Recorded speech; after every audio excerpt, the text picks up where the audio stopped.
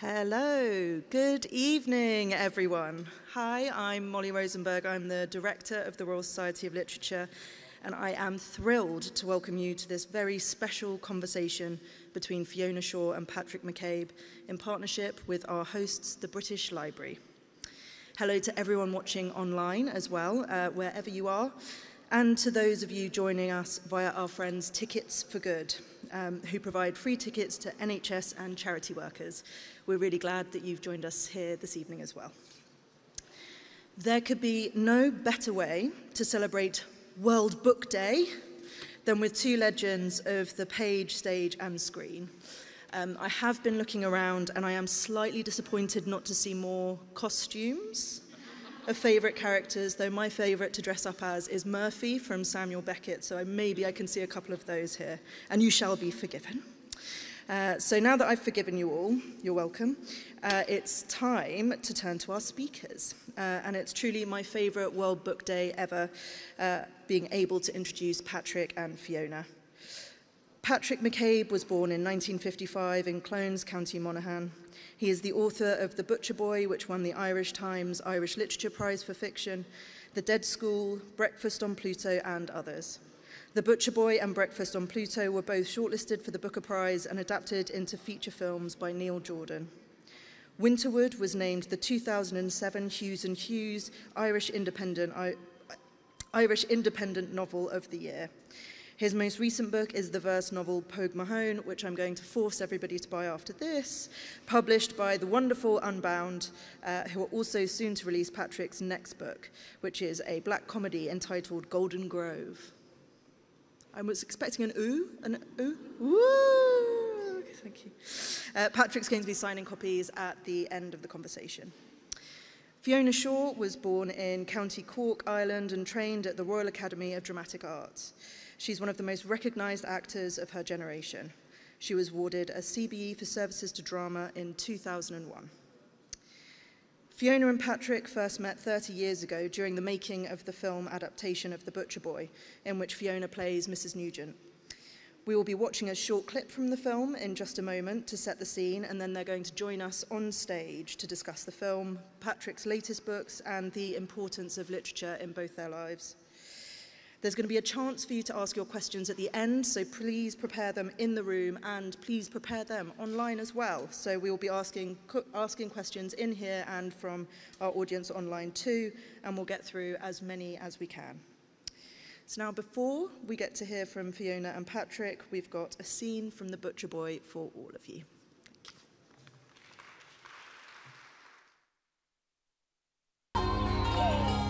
Of all the wrong things I'd done, I suppose the apples were the first. They started all the trouble.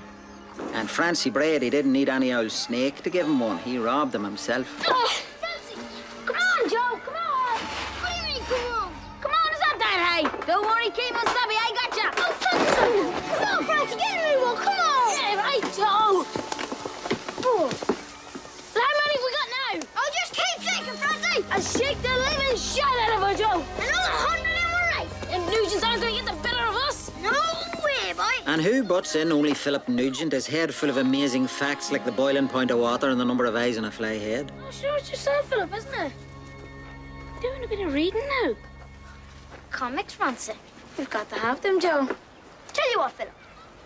We'll swap one of your Ma's Cox's pippins for all of them comics. It's only fair, Philip. No, Joe, he isn't really that bad. What are you doing? Jesus, Francie. Get out! Get out! Philip, come on, Joe, run! Fuck!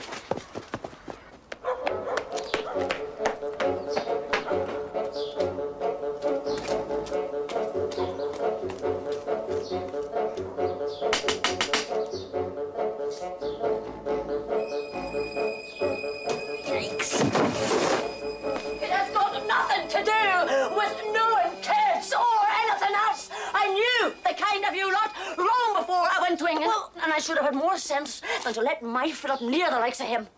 I mean, not that it's the poor child's fault. What do you expect from a house where the father's never in? Lying about in pubs from morning till night. He's no better than a pig. It is small wonder that the boy is the way he is. What chances he got living in a pigsty? But if he's seen near my Philip again, there'll be trouble. Mark my words.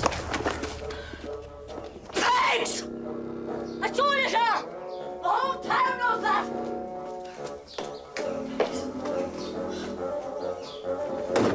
Well, that old Mrs. Nugent, what are we going to do about her? I don't know, but be Christ, I don't want to do Well, I don't know if my dad was a pig or not, but one thing she was right about, he sure could drink. He was the best drinker in the town. And how? Man has realized his dream. Now he must control it.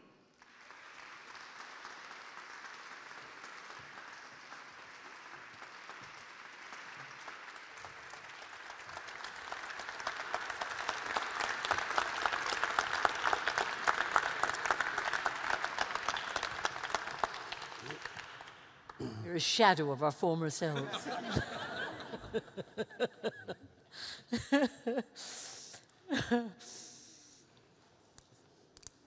The best drinker in the town. The best drinker in the town. Look at him now. Look at him now. Yeah. There was a time, Fiona. There was a time. Can I start? Yeah, please do. I was, obviously we haven't met since The Butcher Boy, which is, 145 years ago, but I was, re-looking at it and re-watching the film today, and also, of course, Pogue Mahone, which is something else. And I hope we get on to the discomfort and the disquiet that it is, it's sort of, there are lots of things I've forgotten in my life, and they're all in Pogue Mahone. Not that I was in Killyburn in such a destitute and terrible situation, but the emotional atmosphere I remember completely.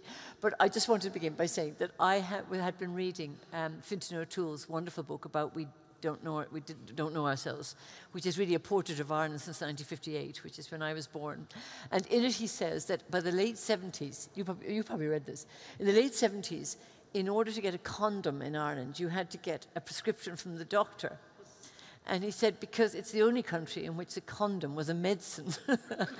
But also, he said, what it really means was not really to do just with Catholicism of the time, but it was to do with the fact that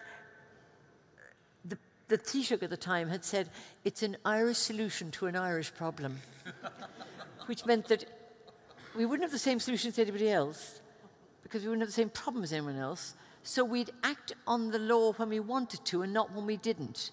And it is that surrealism that I think we were all brought up in, and the book is full of that, isn't it? An instability of reality. That's what it's like that all the time.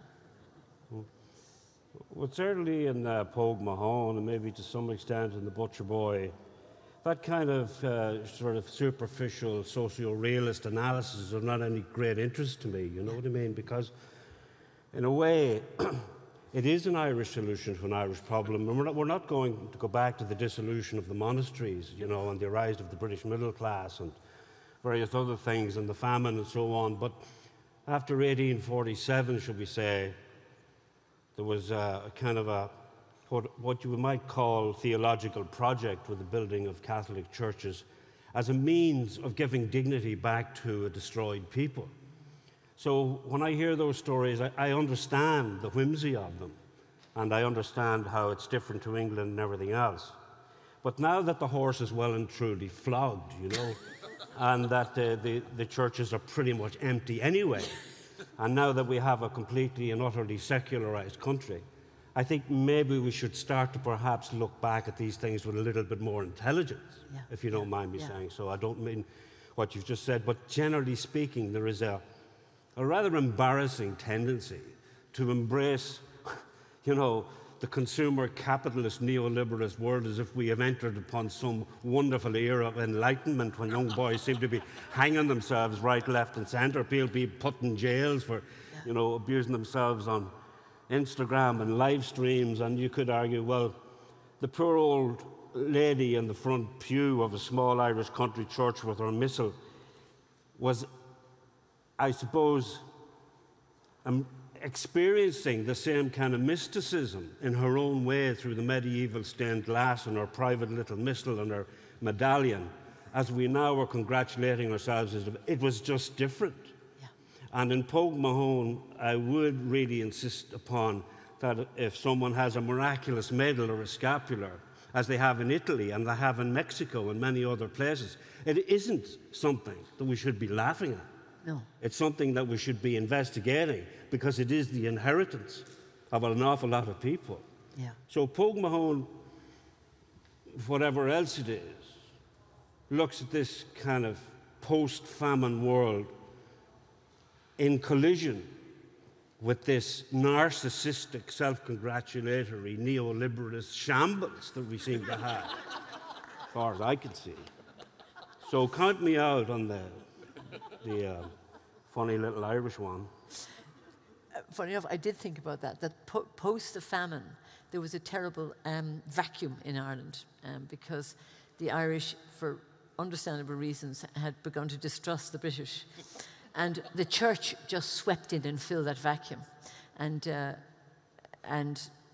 I think, you know, in Pogue Mahone, there is that sort of inheritance that the couple that we get to know so well, Dan and Una, that their mother is also, it just goes ricocheting back, doesn't it, to something that was never really steady for the previous maybe 100 years. You know? Well, I remember thinking along those lines, you know, particularly during that period of kind of social upheaval, of hippiedom and drug taking and everything else, and almost being embarrassed by this inheritance. Meeting an old lady who is the mother of an artist of some distinction at the time, a modernist artist, and she was married to another, one of the finest artists in Ireland, actually, who kind of was influenced by Larry Rivers and Rauschenberg and various other people like that. And she almost like was a standard-looking Irish lady. She had a shawl and long grey hair. And I think I was stoned or something, and I was saying about this absurd architecture, you know, of these huge cathedrals, you know, how gross they were. And she said, "What do you mean they were gross?" Yeah. And it was the first time I'd actually heard anyone challenge any of this. And I said, "Oh my God, that great big Palladian derivative." She said, "Did you ever stop to think that the pennies that paid for that cathedral were a means of saying, after the Catholic Emancipation Act, we can be as big as you?" Yeah. It was an act of defiance, she said, and maybe, young man, you should learn some lessons and start to read your history books. And I shut up pretty quick after that. Yeah, a sort of a nouveau enthusiasm. In Cove in County Cork, there's a Cove Cathedral is a Pugin design, but it's much bigger than the town. The church is bigger than the town. But there was a period where they also began to put up Virgin Mary statues, because Virgin Mary appears in the Butcher Boy very powerfully.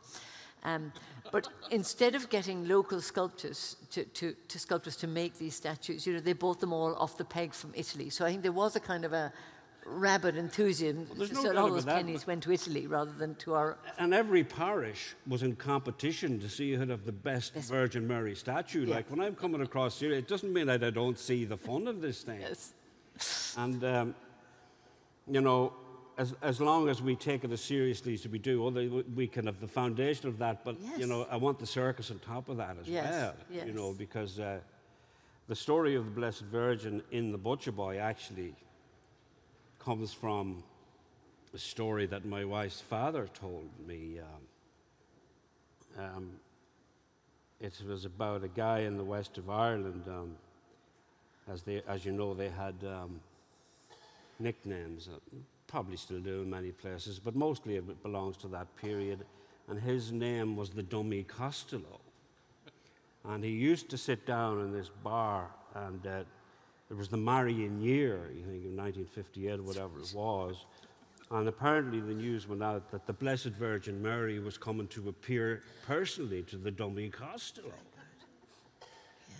Don't know how this happened, but anyway, he got the word through his prayers and intercession that the Mother of God was going to arrive.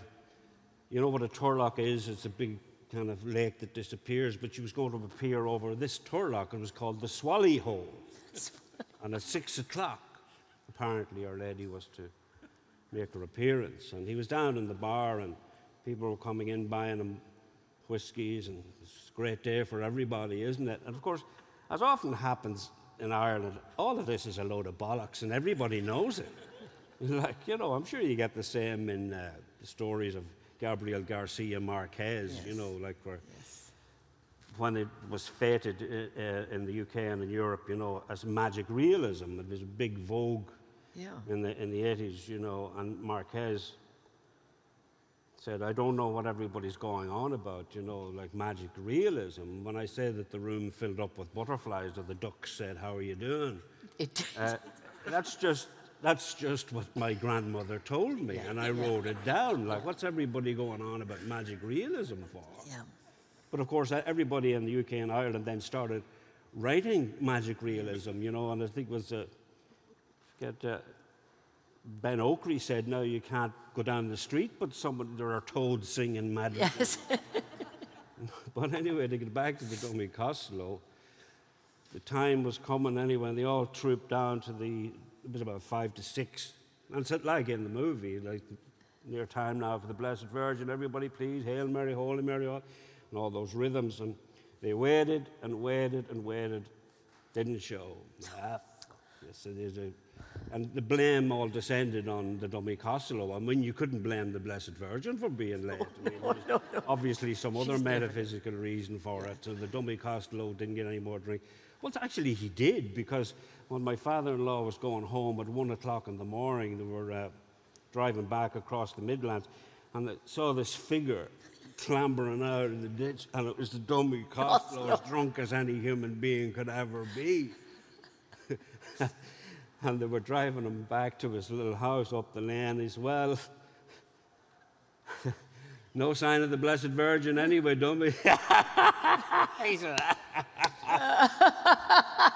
And you know, that's how deep all that went, you know what I mean? Except in the other respect, it does go deep, you know what I mean? Oh, no, that you can have both things cohabiting in my head anyway. And the same with Pope Mahone is that I mean, there are things in it that gave me the shivers. Fellas wearing cheesecloth shirts. Do you remember cheesecloth shirts? Going up Kilburn. But that kind of people being cool but not being cool, and people having histories. I mean, there's much less religion in that, actually, isn't there? Because Troy the lover, he's not so religious. He's more of a god in his own right. Yeah, the people you're moving out of. But the central character carries a version of history, you know. And I was wondering, I haven't figured it out myself. I mean, the whole Irish Catholic sort of view. But then again, there are the same kind of perplexities and complexities in London. And I came across a quote from George Orwell, and I was wondering what the audience might think of it, because it is germane to what we're saying. It's a very famous essay, actually, but I've been reading this essay all my life, and I find it really, really interesting. And I was just wondering, not vis-a-vis Brexit or anything to do with that, but just generally what people think about the notion of history, you know. And it said,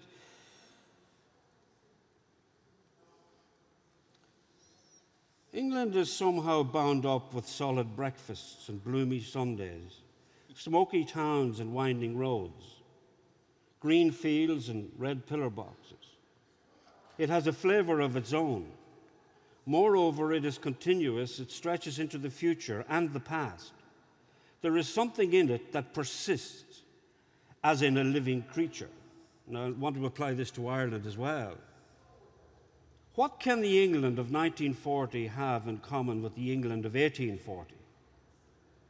I'll just repeat that, because it's the phrase that I keep going back to. What can the England of 1940 have in common with the England of 1840? But then, what have you in common with the child of 5 whose photograph your mother keeps on the mantelpiece? Nothing, except that you happen to be the same person. It's very good, isn't it? It's very good. It's interesting, isn't it? Very, very, yeah. Yeah. Yeah. So that doesn't come out of nowhere. It was when I was trying to dig deep into the subconscious of what it was I was trying to say that eventually came out as a sort of an epic narrative poem. Well, I wouldn't call it a poem. It's not a poem. It's something else. I don't know what it is.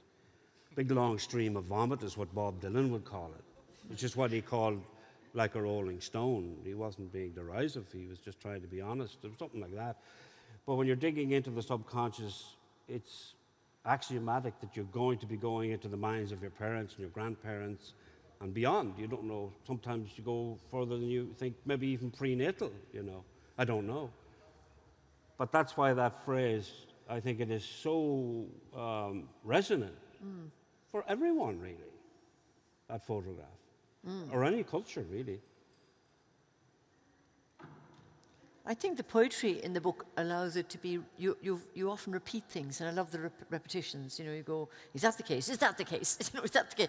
And somehow rhythm allows you to do that, which maybe proves... Well, it has the beat of a bow drum, boom, boom, boom, boom, Yeah. boom, boom. That repeats all the time. So, Yeah.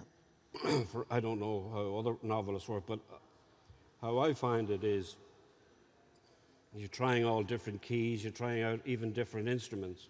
And when I began to realize, it went from the most banal piece of nauseating social realism of a young hippie in London that you wouldn't show to anyone. When you get the rhythm going, and musicians will tell you when it kicks in, like Dylan talks about when he got down to Nashville, and what he was looking for was that high mercury sound. Yeah. That he got on Blonde on Blonde.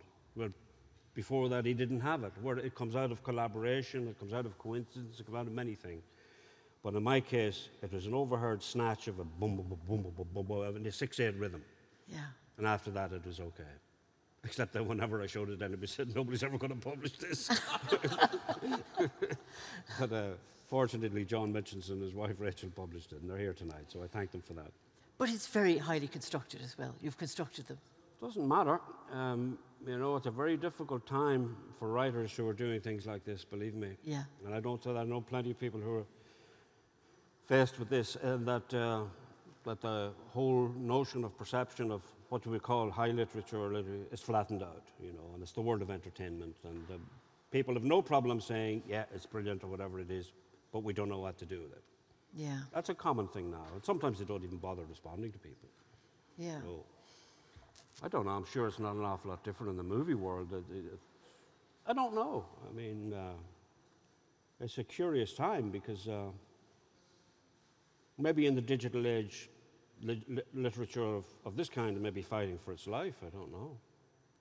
But its value, I don't know about the economics of it or the way the patterns of people's reading habits. But the value of that book or one is that we're finding it so hard to write recent history. But if somebody writes fiction and is so totally immersed in the subconscious of it as you are, it's incredibly valuable because I can't kind of quote the book because it's a very hard book to quote. I mean, if you have sort of Margaret Rutherford coming out of one door, and as I was saying to you behind, is that Peter Skarsgård go, where do you go to, my lovely? I think, oh my God, I can't remember. I don't even want to remember that song, when you're alone, and how good it was. But these fragments of memory of a dusty London that I think I came about I came in the early 80s, so the book has kind of done its story by then. But I was very disappointed in London because it was much shabbier than I thought it was going to be. And then this book absolutely captures that kind of meaningless northwest London, hopeless kind of long, hot summers of, oh God, there was a kind of an oh God about it. And I thought that it, you know, that is, and of course there's much more texture than that and it's much more full of feeling than that, but that uncomfortableness is just nabbed in the book, and I don't think a history of London would get that. It depends on really what your background is, like, because I had a couple of different versions of it. Like, I remember the first time I came, the troubles really were pretty heavy, and I suppose I was following in the footsteps of one of these kind of would-be flaneurs. I thought that I'd just wander into a West End theatre and say that I was really interested in the theatre of cruelty, you know. Right. You know. and or you know, Ionesco or someone. And yeah, that's really interesting. Come on, that it was only a matter of days before, you know. Maybe doing your exercise. You know, you know, this had come from the one experience that I had of acting, which was in boarding school. We had a great teacher, a visionary teacher. There's always a visionary teacher, isn't there? Yeah. But here he was, and his kind of seminarian boarding school. And he was very well versed in the theatre of the Royal Court at that time, John Osborne and John Arden. But he said, I want to put on this play, which was called America Hurrah, and it was by a guy called Jean-Claude von Italy. Now, nobody remembers it now, but it was a big thing on Broadway at that time, around 1966, I think it's broad. But this was pure theatre of the absurd. And he said, you know, well, like when you're a youngster and somebody trusts you to do something, but you better do it, because if you don't, you've lowered yourself in the and that's good teaching. He said, I want you to write in this style and produce it and bring it back to me. And the various aspects of this America Hurrah was split in three. It was a triptych kind of thing. Some of it was like Pinter, some of it was like, you know, I said, do it in that style. So myself and this fellow, he says, I don't want to do any act. I said, you have to do it. No, I never did it before. I said, all it is that we're in some unnamed state. And I am the, you know, prosecutor. And I'm going to walk around here. You have to look really frightened. Yeah. I don't want to do it. Well, it turned out to be really stupid. And he got really into, can I do the prosecutor now? No. And so we wrote this thing out, and it was, and I really was fascinated by this, because like a lot of young people that are very troubled, it was a strange time in Ireland, the place was falling to bits trouble-wise, and I thought anyway, go to England after this boarding school was over. And I just thought, like, first of all, you met two policemen and said, have you got any identification? I thought, what's all this? This is like a parody. You know, like an Irishman arrives in England and is immediately locked up for 40 years. This is a little bit much, gentlemen. You know, this is a parody. Can you not do better? And they said, have you got any identification? And of course, again, inevitably, what do you have? An old stained letter, you know, all smudged with the rain. Patrick, yeah. Patrick said, well, where are you staying? I said, don't know, man. Some shit or other, yeah. Yeah, man. Oh, yes, some shit or other? Yeah, I guess. And then you begin to realize, very well, you better smarten up, my young man. You could wind up in a lot of very serious trouble. And then you begin to realize you're carrying the whole burden of history on you, and the Birmingham bombings happened a couple of ways. So that was one version of it. Then the second version come later, it's like a wonderland, you know. So everything is perception, isn't it, and circumstance and so on. But there's no doubt about it that anyone who's experienced London, you can never forget it. It's an astounding place. It's a palimpsest of, and you know, when I eventually started writing Pogue, I realized allow all this in, because it's so much a part of you. See, how can you say you're anything, you're Irish, you're English? Because everything you experience becomes part of your identity, doesn't it? Like iron filings to a magnet, you know, as you, an accretion of various identities. You know? Yes, and I mean, the fact that the house that they all stay in is also a temple. It's a temple of a Maharaj. Yeah. But also that Troy, who's not an Irish character but a Scottish character, there's a marvelous bit where he's always telling some story, and he's always saying, I spoke to the, not the people in the who was the band that he was always talking. But not the Hoople, they were called. But he knew these people. He really knew them, and it brought back to me. I knew people who do that, who pretended to know people they didn't know, and that's something to do with the big city. That they say, oh yeah, I know him. Yeah, I know him. And, you know, yeah, he said that to me, yeah. And it was that sort of casual arbitrariness about what is true and not true. And that's about potential and also despair. The two things are kind of, you know, there. In the nature of fiction and reality, because what nobody really mentions is that the narrator of the book isn't part of this. The narrator of the book is someone unborn. Oh, well, that's yeah. You might talk a bit more about that. That's terrible. Well, that's the only thing that's important to me, because the rest of it is a lot of sort of social realist kind of flim-flam. Well, he says he's not born, but... Well, that's again the nature of reality. So that's built into it as well. He says he's sort of born. That's right. He says, I was sort of born, I'm half born, but I'm not really born. Well, and he tortures his poor sister about it, saying, I wasn't really born. You were born, but I'm not really born. Yeah. And that's because his poor mother... Oh, spoiler alert.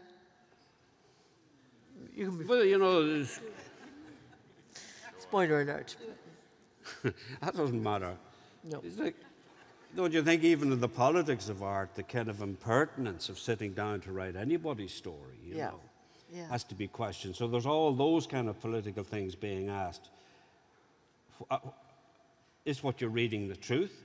Who is to say what the truth is anyway? All those things. And ultimately, when it concludes, in a kind of people were saying, oh, Pogue Mahone, is that like some kind of reference to the Pogues and all this? But also, it's a snarling kind of diabolic Paradise Lost affront, you know, when Satan confronts the Godhead. Yes. Well, that's what you're dealing with at the end of it. It's a more Milton-esque than it is, you know, or at least that's the intention. I'm not saying this was achieved in any way, but, you know, really, like, I suppose I wrote 6,000 handwritten pages trying to find out what this was about.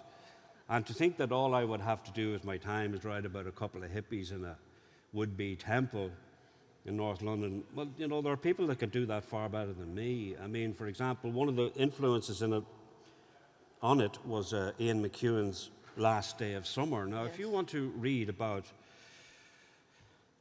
an England that's changing and an England that's, you know, coming to terms with its past and so on, he's the man to read. It's an extraordinary story. It's a bit like M.R. James in places. It's a bit like, who else would you say? I don't know. Hardy sometimes. He is such an extraordinary writer that in terms of the social realism hippie commune, he does more in 4 pages than I ever would do with that particular milieu.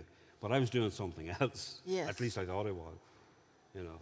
But you're also kind of dealing with a kind of metaphysical creature with this. Oh, yeah. Well, Mr. Eshu is the character in the Nigerian culture who has different manifestations. Like, and Sahan in that Seven Moons book has a yucca. But there are so many of them, and that's why I brought. But all the writers are using them now. It's very interesting. There's something, and even Lincoln and the Bardo, that somehow staying on this planet doesn't seem to be quite enough. Well, that you always have to go to this. This book is by Marina Warner. It's probably one of the finest minds on this kind of subject. It's called Once Upon a Time, you know. But just a quote from it, you know. I was hoping this might come up because it kind of explains it to me. Sometimes you finish a book, you know whether you've got it right or not on your own terms, but you don't know really what it's about. You're still trying to figure it out. But she writes this in a book called Once Upon a Time, which is a history of fairy tale. And it also deals an awful lot with song, you know, so that's kind of germane to The Butcher Boy, which we've just shown, which is a ballad, which is not Irish, it's English. It's nowhere. It's like a bird that travels across all frontiers, like she mentions in this book.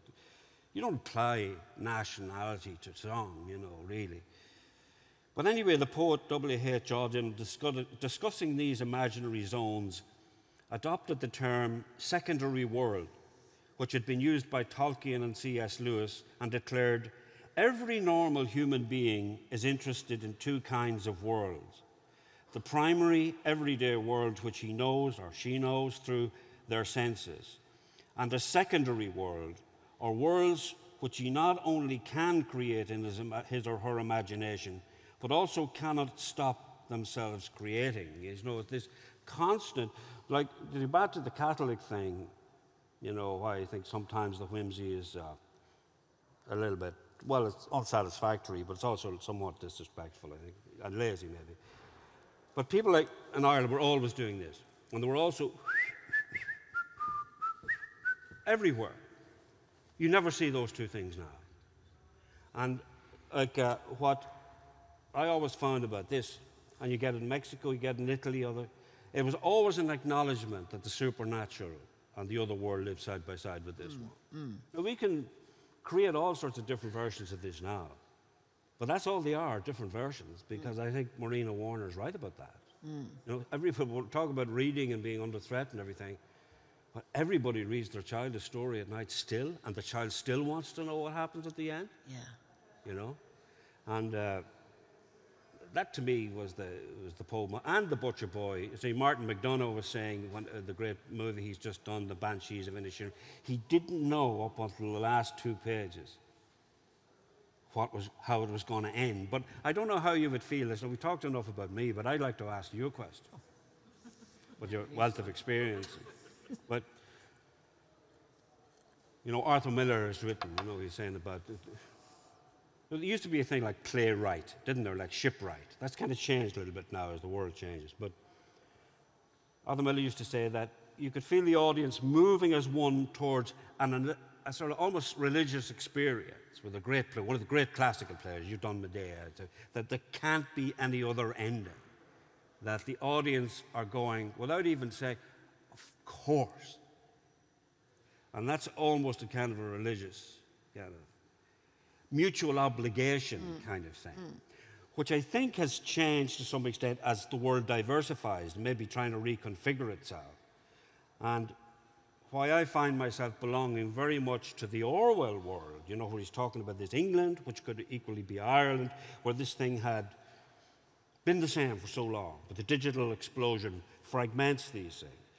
And perhaps you could argue even further, maybe God is dead for a lot of people. And does that change things? Or do the Greeks say Aeschylus or Sophocles or Homer or Shakespeare? When the audience, sometimes to 10,000 people, were operating as a unit. Would you feel a kinship with that? Or is it nonsense? Or are we moving into some other area where it could be even more exciting because the world is diversifying at such a furious rate, and the digital explosion has come? Where would that leave the world of Homer or Shakespeare? Or how would it affect it, do you think? I think I'll need about 10 years to answer that. But I see the point you're making, which is that well, I'm trying to make it. I think the theatre has suffered terribly because of that. I think the part of the diversification is that there's more film, more fragments, more series, more. So the theatre, but when you talked about that moment, of course, in Medea, the genius of Medea is that the audience, through the chorus, agree with everything that Medea says. They go, you're right, you're right, you're right. And then they think, what? But, you know, so when she kills the children, they have to go, you're right, even though that's, so the very darkness of the human mind is experienced by the audience. But one of the moments that I remember feeling this sort of religious feeling, which is rare, is not in any of that, but in Brecht's Mother Courage. And there's a moment halfway through Mother Courage where Swiss Cheese, whose Mother Courage's son has been captured, and they drag the body in. And the soldiers say, is this your son? And the audience have gone through the whole duplicitousness of Mother Courage with her all her little dealings, and they put the body there and they say, is this your son?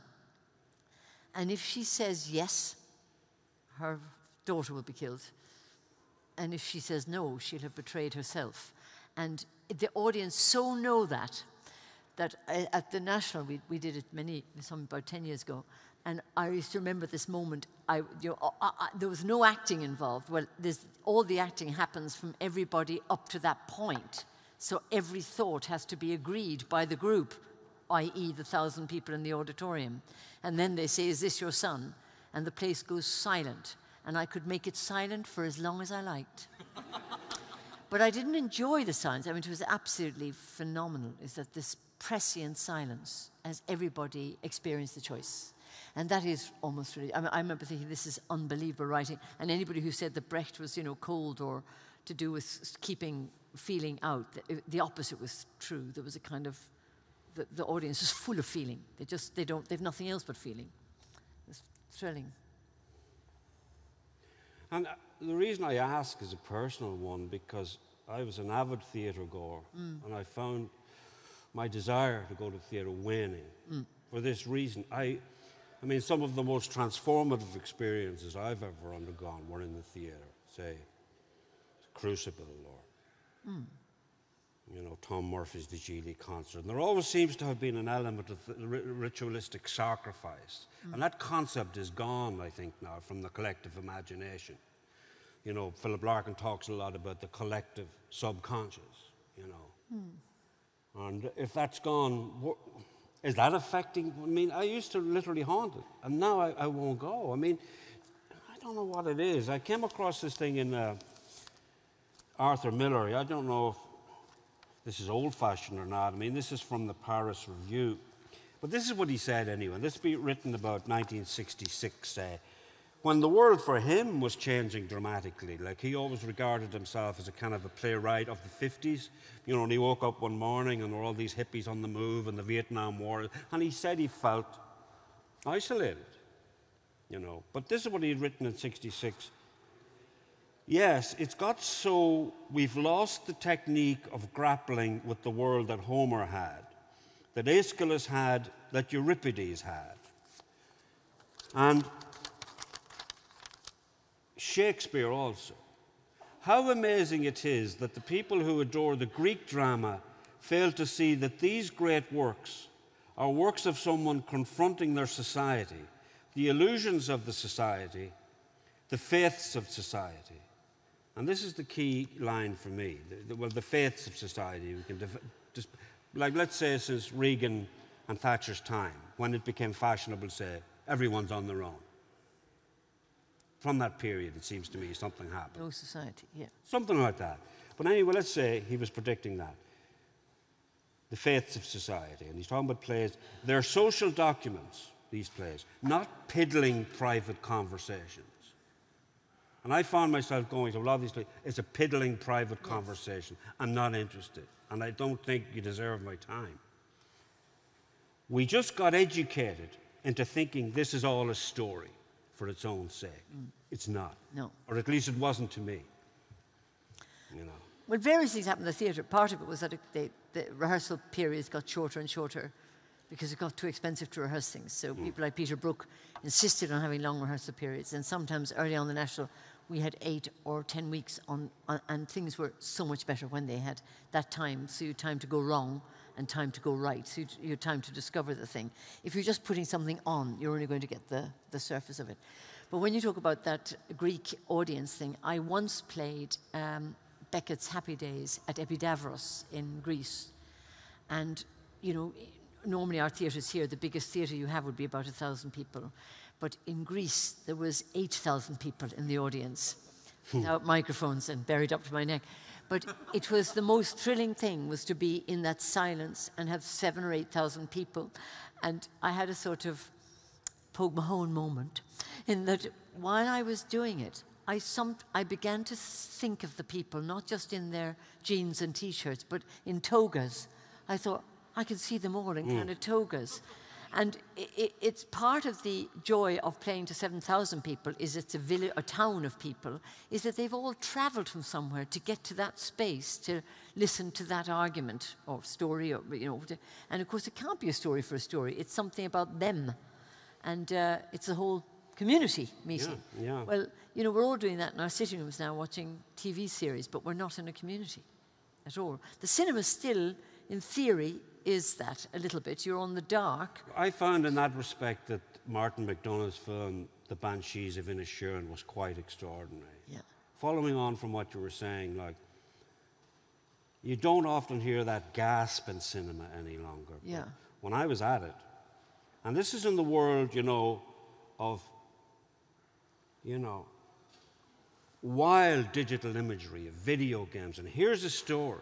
Yeah. And what's it about? I don't like you anymore. Yeah. Yeah. That's what it's about. And I thought, where is he going to go with this? And I'm not going to spoil any of this, but it's an extraordinary film. It's one of the best movies I think ever made, actually. I really do. That's a wonderful thing to say about it. I really do think so. Yeah. And I think time will tell that. Because it ends cyclical, is this the end? This is just the start. And what that is, I think, is Gogol, the squabble, you know, where these two guys are arguing unto infinity. I think it's Hans Christian Andersen. Yeah. John. And I thought, just when you're lamenting the death of something, there it goes. Something comes up, which is the magic. And this is not a dirge. I'm just trying to figure out something. But I definitely think that one thing you can say for sure is that what makes that movie is the writing. Oh, yes. There would be nothing without the writing. I mean, the performance is astonishing. But it's a lyrical poem, really. Oh, yeah, you want to read the text. Yeah, There's one section where somebody says, well, that's not very nice. What do you mean that's not nice? Well, it's not nice.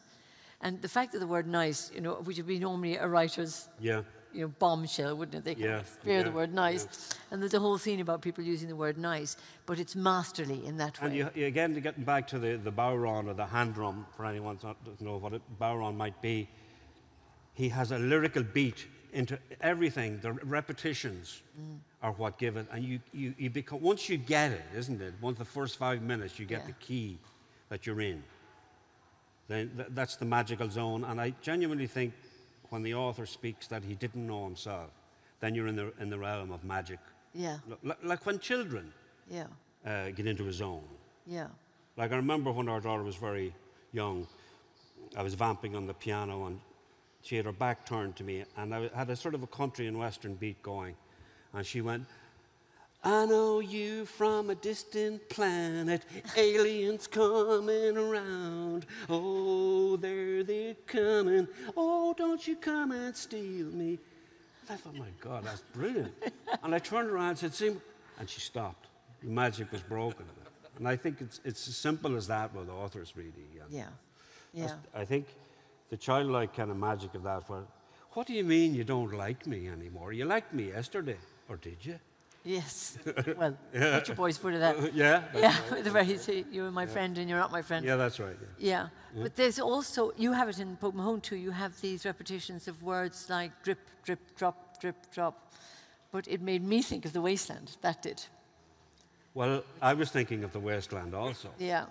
And The Wasteland has a huge influence. Now, if Mr. Elliot was here tonight, I'd say, God bless you, sir, you're a great man for giving me all them lines. But a lot of it was subconscious. And it ended up in Margate because of T.S. Eliot, where he wrote in the bus shelter. So you'd hardly know a bit of that, would you? I would, but I want to do the bit about the drips. I read this drip bit, and because every now and then a character says something like, well, like in The Wasteland, there's a lot of showing off by The Wasteland in the book, by Troy mainly. But there's this very arid bit in The Wasteland. It's the most arid bit, it's the most unsocial bit. There's lots of social bits, you know, but there's, my nerves are bad tonight and all that, but there's this bit. Here is no water, but only rock. Rock and no water, and the sandy road, the road winding above among the mountains, which are mountains of rock without water. If there were water, we would stop and drink.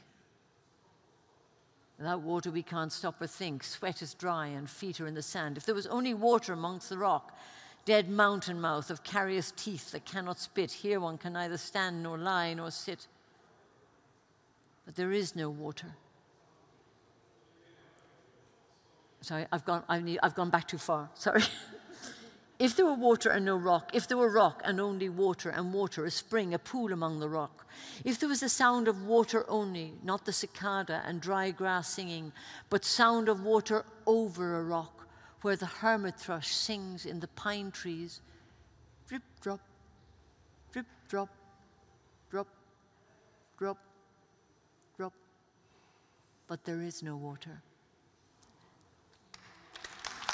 Remember that? Have you got the book? No. He has, but in the book there's a bit where he has. I have a book, but it's not my book. Oh, it's not your book. I'm not a great one for promotion or any of these things or reading from your books, but I do like reading from works that mean an awful lot to me, like The Wasteland does. And I won't go into any detail, but I had a bit of bad health there recently, and I know that people sometimes say things, oh, poetry will help you through and so on. and I didn't really believe it, but a friend gave me this book by Clive James. And I carry it everywhere with me now. I can't quote it or speak it as magnificently as Fiona, but I only quote it because we're here to talk about art and what it means. And I found this poem called Landfall to be the equal of Philip Larkin, and I don't say that lightly. And I don't think Clive James needs any introduction, really. You know, he was a highly regarded figure for many years, and God rest his soul now. But this is called Landfall anyway. Hard to believe now that I once was free from pills and heaps, blood tests, x-rays and scans, no pipes or tubes. At perfect liberty, I stained my diary with travel plans. The ticket paid for at the other end, I packed a hold-all and went anywhere they asked me. One on whom you could depend to show up, I would cross the world by air and come down neatly in some crowded hall. I stood for a full hour to give my spiel. Here, I might talk back to a nuisance call, and that's my flight of eloquence. Unreal. But those years in the clear, how real were they? When all the sirens in the signing queue who clutched their hearts at what I had to say were just dreams, even when the dream came true.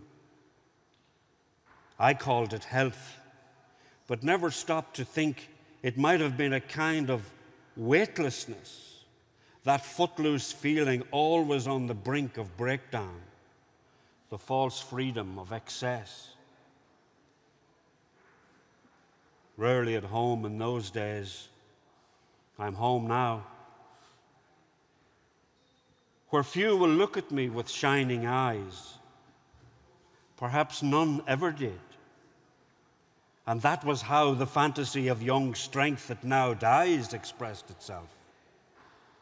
The face that smiled at mine out of the looking glass was seeing things. Today I am restored by my decline and by the harsh awakening it brings.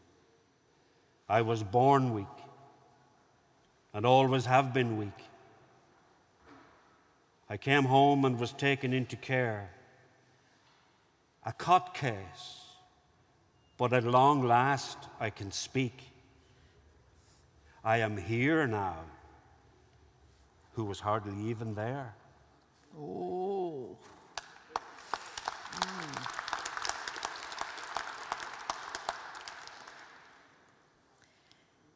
Yeah. It's weird we so know Clive James from the television, isn't it? We so got to know him on being so witty and funny. And that's how he saw himself until the real writer came through, isn't it? Yeah, yeah. Don't you agree? Yes. Because I used to enjoy it, but I thought probably in today's world it's a little bit suspect anyway. Yeah. You know, you're looking at various cultures from the world, isn't this funny? Yeah. I mean, once upon a time that was the Irish, and it's not very nice, really, a lot of that. Yeah. And he just said, what did all that mean? Yeah. All these people lining up to get their book signed, you know. Yeah.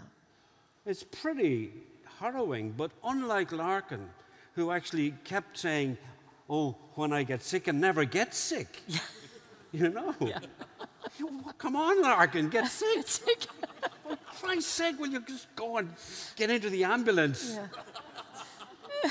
Then you may have something different to say. There, but Jesus. Yes. And then Clive James comes along with this. I mean, it's good to have them both, I think.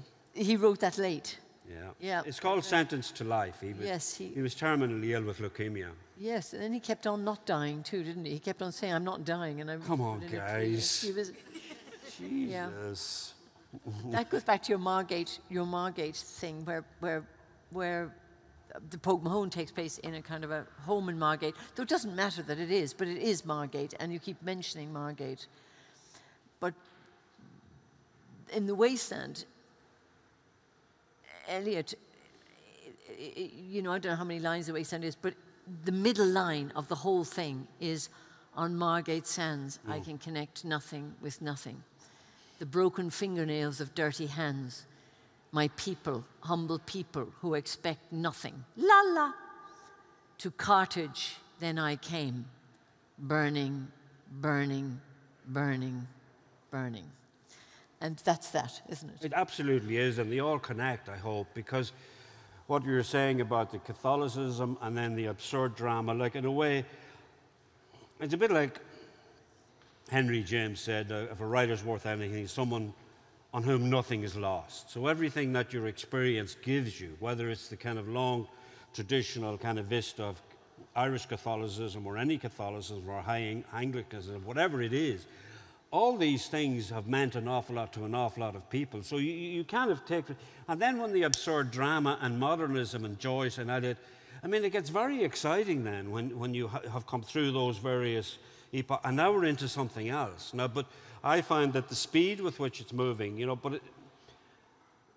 we're fortunate to have 3 grandchildren, and already you can see ahead into what there are jobs and kind of obsessions that they have. Like one of our grandchildren, like he's doing stop motion on the YouTube, right? And I said, oh, I'll show you Ray Harryhausen. Who's he, Dad? Right? I said, he invented stop motion. Okay. So I showed it to him. So there's Jason and the Argonaut. And the guy's going, oh. Oh, God. And I said, no, Christopher, he invented. Yeah, but... Yeah. And then he goes to his own machine. The multiverses, right? And you just don't know how to do about that, because I'd kind of educated him on Marvel comics, you know. Yeah. And he used to kind of say, okay, we do Spider-Man, J. Jonah Jameson, and Batman. So, and I used to get very excited about it, you know, the Fantastic Four and so on. He was very interested for a while, but one day I could see he was a little bit anxious, a little bit agitated.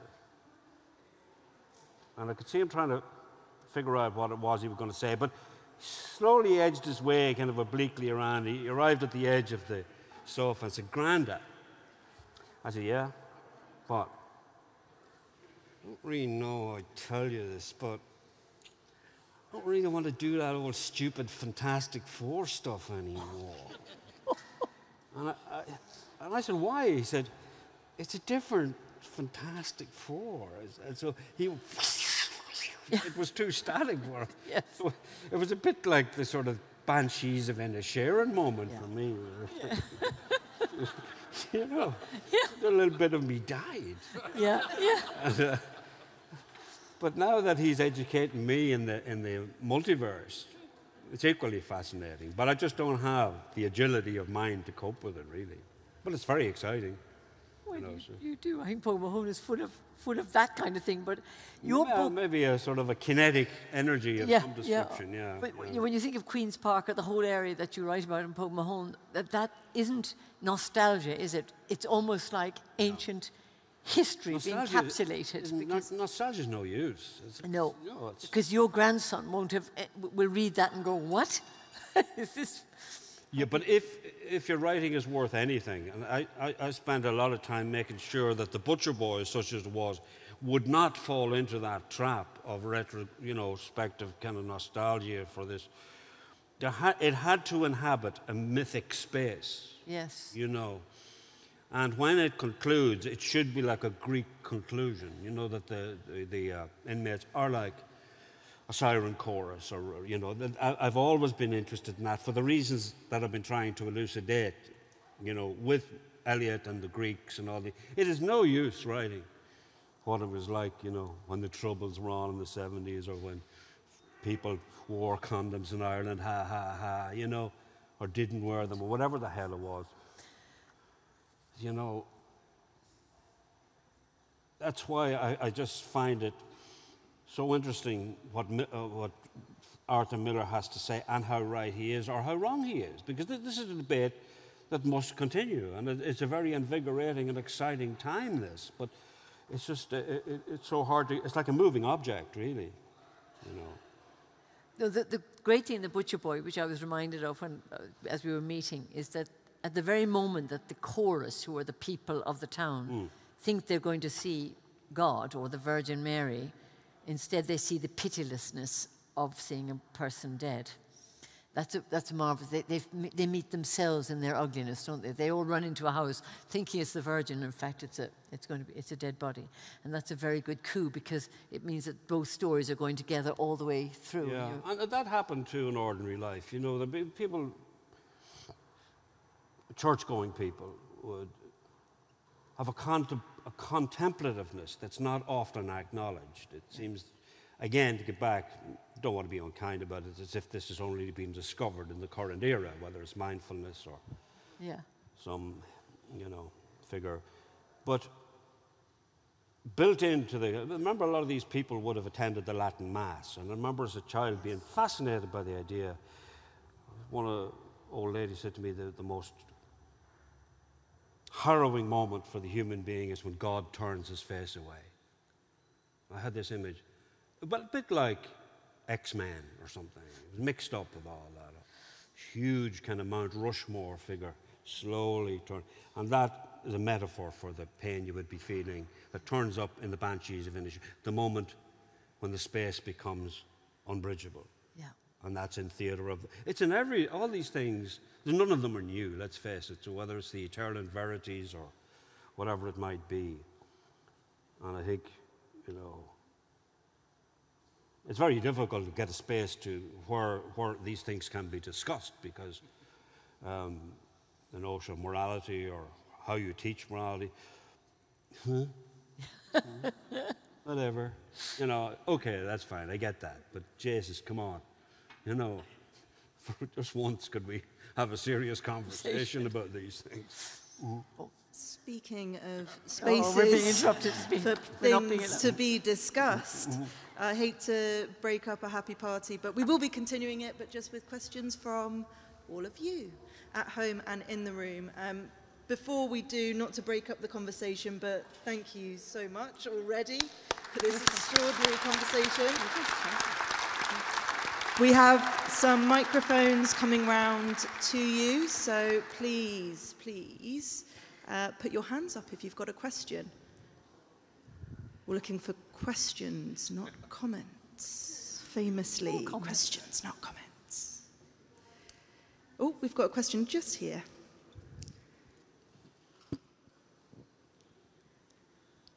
Fiona, you touched on theatre just now, and you was implying, I think, that something is hugely changed, but you didn't say what.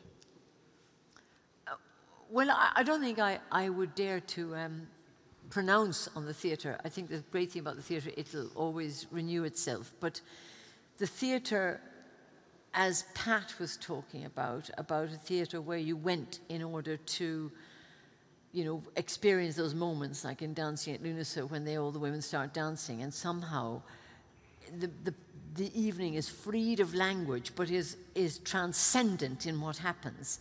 That's very hard to get in a world in which we're all at home watching the television or watching screens. That's all. And I think, all sorts of obvious things like the pandemic, and people stopped being friendly with the person next to them to watch it and became hostile to the person watching it. And if you are wearing a mask and you're in refusal to the person left and right in you, you're miles off what the Greek theatre was.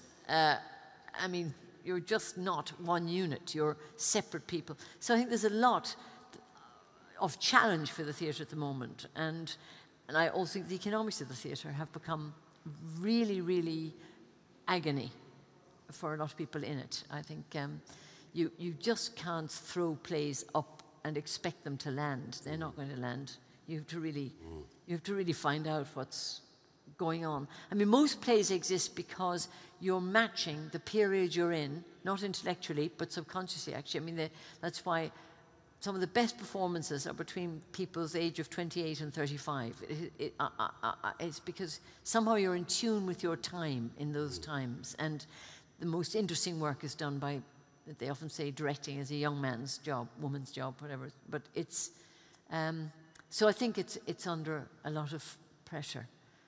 And also, I mean, wonderful things have happened in the theatre. I think Black Lives Matter is one of the most wonderful movements to have happened, because it means that a whole other group of people whose culture has not been investigated enough by the theatre is being and will be. And I think that's a fantastic... And then the theatre is a tool that will actually turn history or reshape. We'll have another look at history.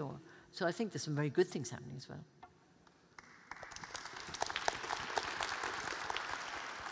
I'm going to take a question from our online audience, and then we're going to come down to the front. Okay. Elaine would love to know if you have any tips for how to get modern children to appreciate classic children's literature. What's a classic child? I think he's answered that, hasn't he, with his grandson? Don't read Marvel. No, it is a problem, that, because I have noted that, even my own, that the texts you would have expected children, even allowing for the fact that people are sentimental about their own childhood, I would have expected children to know about Alice in Wonderland and the Greek fairy tales and Hans Christian Andersen and various of them. And they don't. Now, the big question is now, are they bereft in any way? It's a bit early to say, I don't know. But I don't know what the answer is, because I've tried giving them to the particular individual with whom I have this precious banshees of Inisherin relationship. And I give them, I don't know what it was, something like that. Yeah. So I don't know without becoming a... Maybe they don't need to. You know, they're also exposed to, you know, Asian literature and African literature and characters from all over the world that we weren't. I mean, when you say Alice in Wonderland, you know, it would be a sort of absolute thumbprint for many people. You would have thought. In a white world, in a very white Anglo-Saxon world. Well, I never really figured out what colour she was. I wasn't really that interested. No, it's not about the colour, though. It's about the... I was just interested. About the nature of fear, isn't it? It's a particular kind of fear. Yeah. You see a white rabbit. I'm always seeing white rabbits. You always know something's a white rabbit, and you know something's up. And that's a complete cultural trope. I think we're ready for our next question. Well, wasn't there a guy called Percy something who wrote adventure stories with the Greeks? My nephew was full of... Percy Jackson, yeah. My nephew knew all about Percy Jackson. He did a lot of them. I think we're going to our next question. Well, we didn't answer that one very well, did we? Just beat them and make them read them. Just say, read that. Make them read everything. I'm wanting to draw together just a couple of strands. So this is a question, not a statement. But nostalgia and myth, the difference between the two. I happen to be Welsh, and I'm afraid that we haven't got that right at all. And I'm thinking about time and Hilary Mantel's comment about the what's past is ever with us, but also irretrievable. And what I wanted, Fiona, you mentioned, when was anything ever steady? Well, at least that's my question, because you said that, I think that was what you actually said. When was anything ever steady? I'm wondering if anything ever has been, in terms of time and the unconscious and how we write and what comes through us. Is it always flow, or is anything ever steady? Just the small questions this evening, then. Well, I'm sure Pat will have some more to say about this, but I mean, I might be wrong, because, you know, you self-mythologize yourself, but I've always thought that I came from somewhere so boringly steady that I was interested in exploring a world which was less steady. But that's partially because I was brought up in the 70s in Cork, where nothing happened at all for 10 years. Just nothing happened. Nothing of any kind happened ever. Nothing happened. Pat was in a much more volatile part of the country. No, I don't agree with that. I think that I think that a small town of 2,000 people on the southern side of the border, where nothing happened either. Nothing happened either. It would be a mistake to think that, you know, I somehow survived kind of a terrifying war zone, you know. a three-legged dog running past the house was pretty much a big event, you know. It wouldn't, but where I would, to link the two things, the question and what you're saying, you know, to quote Larkin again, Larkin, you know, always insisted that Hull was his place, and he loved the dullness of Hull, he kept saying. He used it as a weapon almost. But philosophically, he was right, though, that he said that something like nothing can happen anywhere. Yeah. You know. And I mean, I don't want to keep on about the Banshees, but what happens on that island? Two guys fall out. You know, that's all. I don't like you anymore. How do you make a play out of that? How do you make one of the great pieces of art out of that? And nothing much happens, you know, in so many great works of art, except the inner life is changed and you come out a different person. And so I think the nature of things is that it's a constant flux. You know, 100 years means nothing. I mean, all right, in our time, nothing much happened, but, you know,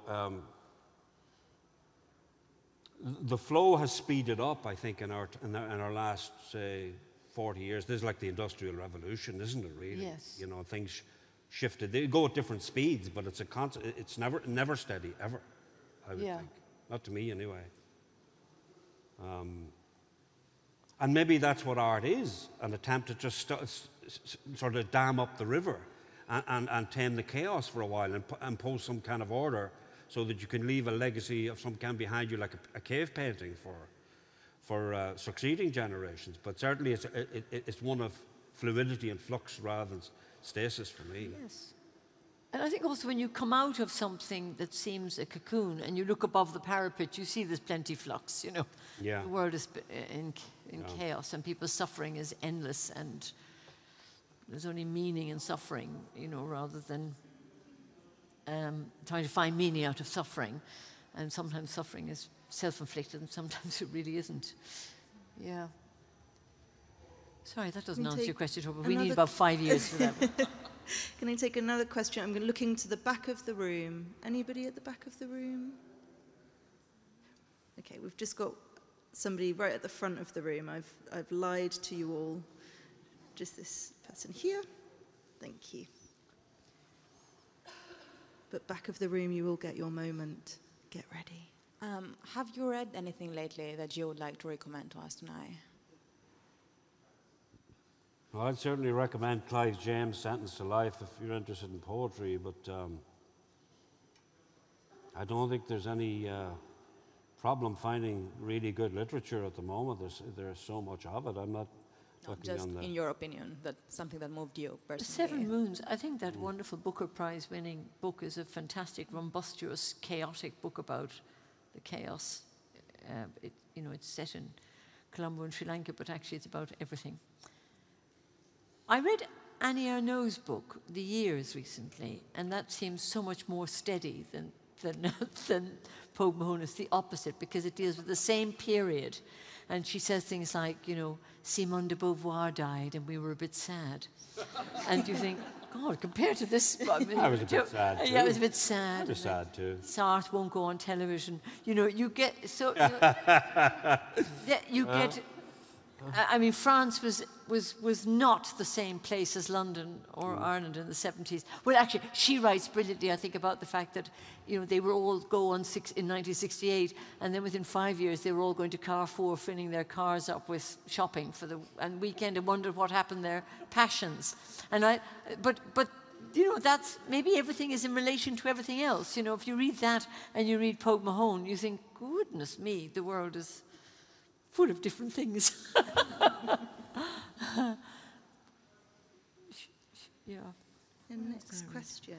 Oh, we've got one just over here, so I don't know if you want to throw the microphone over towards a green jumper.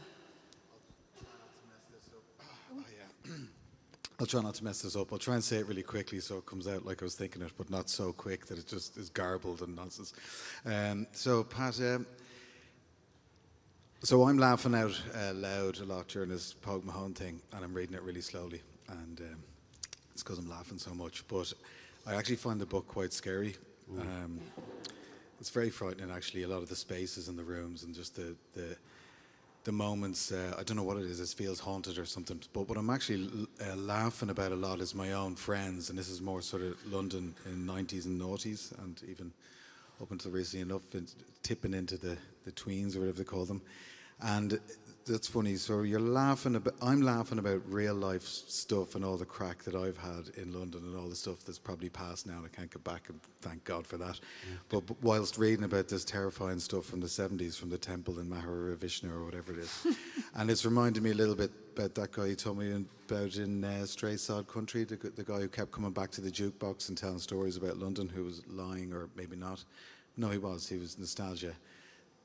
And then that was a good point about mythology just made there from the second row. Is that what it is? It's like you can build up nostalgia for places you weren't in, and then you're going to mythologize about your own,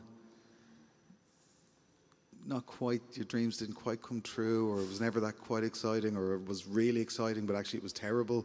So, I don't know. It is a question a little bit, but also, yeah, is it a repeated cycle? Well, I suppose trying to figure out, to make sense of the world that you inherited, and not just, in my case, a small town or Ireland or England or anywhere else, but the nature of reality, and a big thing at the period of Pogue Mahone, of course, would have been psychedelic drugs, and of course it was de rigueur for the young artists that time to partake of lysergic acid dialthymide, and if you apply that to the vision of, shall we say, the rural inheritance of writing, shall we say, John McGahern or William Trevor, and you're bringing in the absurd theatre, then I suppose that's an attempt to create your own style, or to make it, because there was no point, I could feel, with the life that I was living and trying to emulate the generation previous to that, because, as we were saying about the absurd theatre and so things were fragmenting.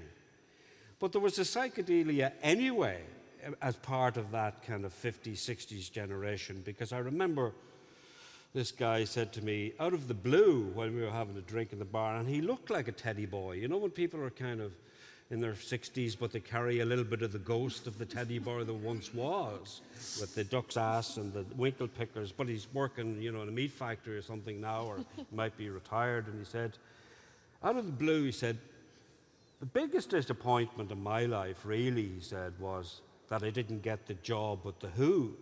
Yeah. Yeah. I thought, what the fuck? And I said, what did you say? Nah, sure. That's the way it goes, he said. I said, you mean like Pete Townsend in the Who? Yeah. Nice fella, he said. And I thought, wow, this guy, I don't know what acid he's taking, but I want some of this. And then he said, I probed him on what I'm drinking. I said, did you get talking to him for a long time? Right while? He said, yeah. And how did it happen? He said, well, I seen the ad in the paper and everything, and thought I'd tip down and see, sure, I'd played with a few show bands and I'd have as good a chance as anybody else. I went down and I said, Pete, what time can I go on at? And Pete Townsend said, well, we have 2 or 3 more to see, but we could see you maybe after 12 o'clock if you want to go and have a drink there in West Hampstead pub. Now, interestingly enough, when the West Hampstead aspect came in, I thought, that's where the Who used to rehearse, I thought. What? So he then went on to say, I had one round anyway, and we did a few numbers like Summertime Blues and Come On Everybody, and I beat the Skins good, he said. I beat them good. But the fucking thing about it was, he said, I had the job, only that wee moon fella came in. And he said, Jesus, he was good. He was good. And I said, what did he play? Oh, he did a couple. Now, all of the thing was starting to make sense. He said he played Gene Vincent. He knew his stuff, this guy. And he said, that Keith Moon got the job, and he went up and he shook his hand and said, good on you. Now, I went out of there thinking, what I had thought was a big psychedelic kind of fabrication turned out to be actually, every word of it was true. And he had been working on the buildings, you know, and gone down and done all this. And so there's a little town. You see this guy 1,000 times a day, and you'd never believe. Yeah. So I became fascinated, and that's what ended up with the Butcher Boy, the inner lives of people that you will never know about. And if art has any purchase or purpose in the world, it's like Joyce said, he never met anybody that was uninteresting. Ever. And that's a pretty good principle to live your life by. And it's why I kind of have a little bit of a problem with this retrospection of the 40s, 50s, and 60s in Ireland. It really is quite lazy, I think. And I think, although it's not a crusade of any kind in art, but it's kind of beneath the dignity of art to be making these assumptions when you don't know the inner lives of people. But to get back, the rest of the question statement was a kind of that if there was a kind of an attempt to lasso style, it would be that, in the words of Vladimir Nabokov, when he was talking about Gogol, he said, the end of the day, not only do you afford them the dignity which they merit, but they should stand out colossal against the big sky of everything. Oh, something like that. Wonderful, wonderful.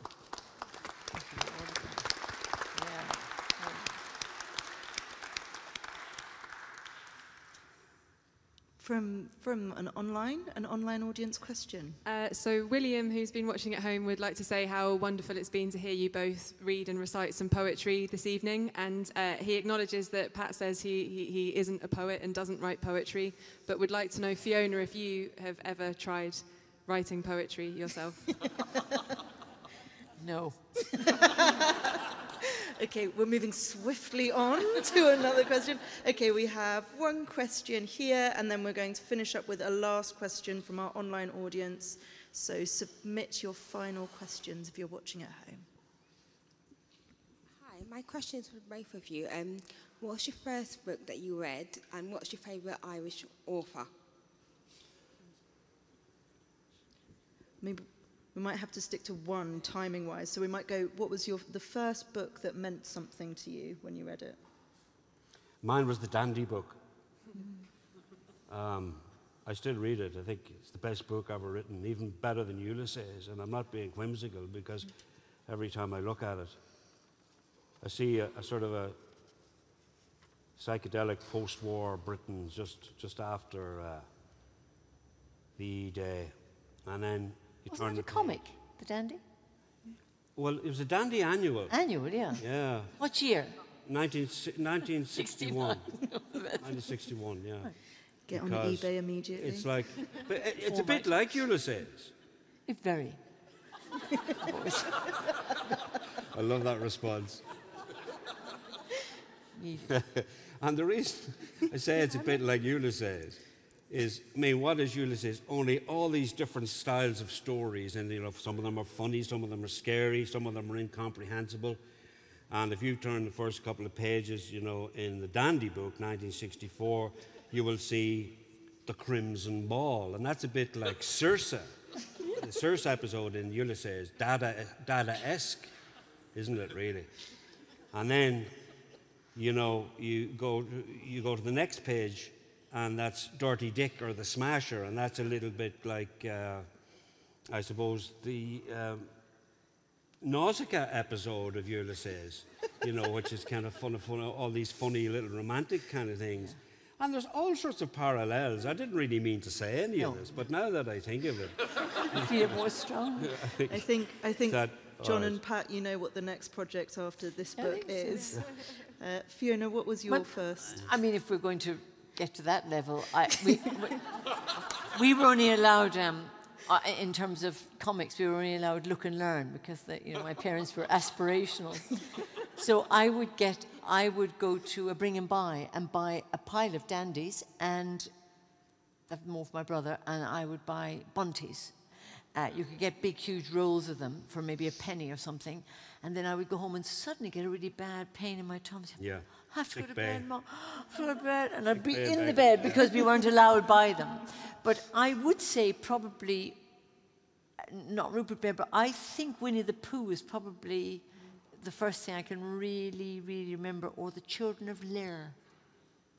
That was my favourite. I think, you know, going back to the earlier question about how do you get children to read these, because here's the answer to that question, and apologies for not knowing this earlier on. But our other grandchild has a thing called a Tony box. Did you ever hear of this? Well, you get Winnie the Pooh and you put it on top of the Tony box. Hello, the voice comes out through the thing and the music comes. It was a blustery day. And she lays back and she is, in the digital age, wrapped in this thing. Yeah. And she goes to her life, and the other day she came to visit us and she said, "Oh, how long is this day?" Oh, she's good, yeah. So I would recommend this Tony box. Tony box, I think, yes. you know, it's a popular thing. And you can, like, if you wanted to get Pogue Mahone on the Tony box, you could put a little hippie up there and go, or whatever. Electra in there, isn't it? Light of the morning, sky canopy above, the shadows of night melt into day. Hear me. At the bottom. Yeah, I think that's a winner. That's a winner. Okay, we're going to prevail upon you for one final question from our online audience. So perhaps following on from that, Elizabeth says, thank you both for such an inspiring and thought-provoking discussion. She would love to know how, when we're engaging with things via the screen more, how do we ensure that we are an active aspect of the creative act and not just a passive passenger? Well, that's the big question, isn't it, that we've been trying to parse and analyse that, you know, as you're saying about the communal response to whether it's the sacrifice of the transcendent moment. That is the big question of the consumer age. How do you stop being a passive consumer? The next Netflix, the next 10-part series, you know, it becomes one big tub of angel delight mainlined into the body spiritual, isn't it? That's it. So true. I don't know. Stop eating angel delight, maybe. You know, I remember years ago Peter Hall saying that very soon people wouldn't be able to read iambic pentameter, and then they wouldn't be able to hear iambic pentameter. And, you know, I wonder if people soon won't be able to read. They'll be so used to watching flickering images on the screen, and that's exactly... No, I think that's true, and I think... But we still could be active participants, couldn't we? It's funny, what would be under threat, certainly in an Irish context and various other places, I remember discussing this about the advent of the digital and consumer or computer age with an African writer, and I was talking about, I noticed, let's say all that jibber-jabber that goes on in The Butcher Boy, oh, diddly-did, all that stuff, that's a kind of a currency that keeps people together, you know, and now, when I come out with these things, like when I said I was in hospital there recently and somebody said, "Oh, are you all right?" I said, "I'm like the man that couldn't hang." And they said, "Who's he?" Who's he? And this woman in her 40s. Yeah, yeah. You know, that was a very common thing, like, "How are you doing today, Joe?" "Ah, Jesus, I'm like the man that couldn't hang." And everybody understood it, so they're bouncing this stuff around. Yeah. No, that is, so you're kind of looking at the oral culture, and the African writer, he noticed that in his place as well, that the oral culture was being flattened out. Yes, yes. You know, so no, I'm not saying this is a tragedy, because you can come out with all these, you know, funny spakes and everything else. But, you know, people being better educated, people have better, all these things that get rid of, they're not about, you know, to trade, you know, good health care for funny little, you know, spakes in an Irish village. Yeah, you know. yeah. Why should they? Yeah. But it's nonetheless important, you know, to note these things and see where does language go next. And you can be sure it'll go somewhere interesting. Yeah. As it always does, it mutates. I mean, there's plenty of movies that, you know, have youth culture kind of argot in them that I wouldn't be privy to, but that's language, you know, as it's probably out of fashion, but I love when young people say, "That's sick, that's really sick." I mean, we never said things like that. So they are using it, yeah. Well, there's so many things you wouldn't have said, you know, but that's because we're old timers now, I guess. Well, I hate to break up a party, but and I know that we could all listen to you for hours longer, but we've all got homes to go to. So before I wrap up for this evening, I just want us all to thank Fiona and Patrick so much for this conversation.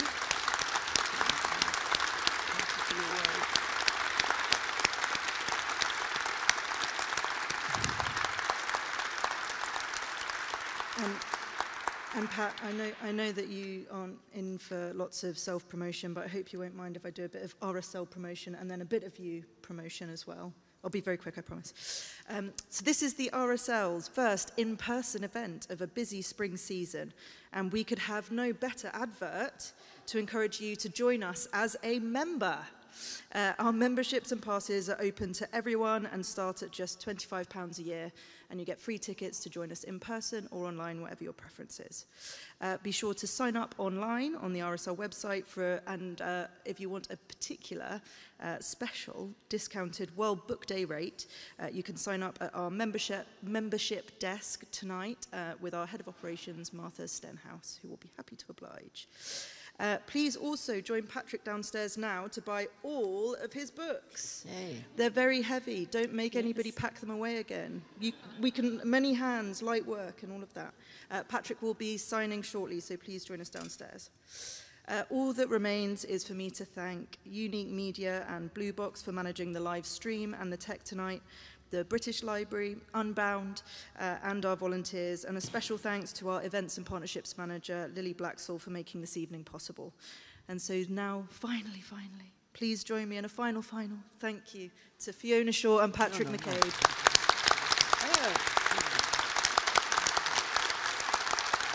Thanks, Fiona. Thank you. All righty.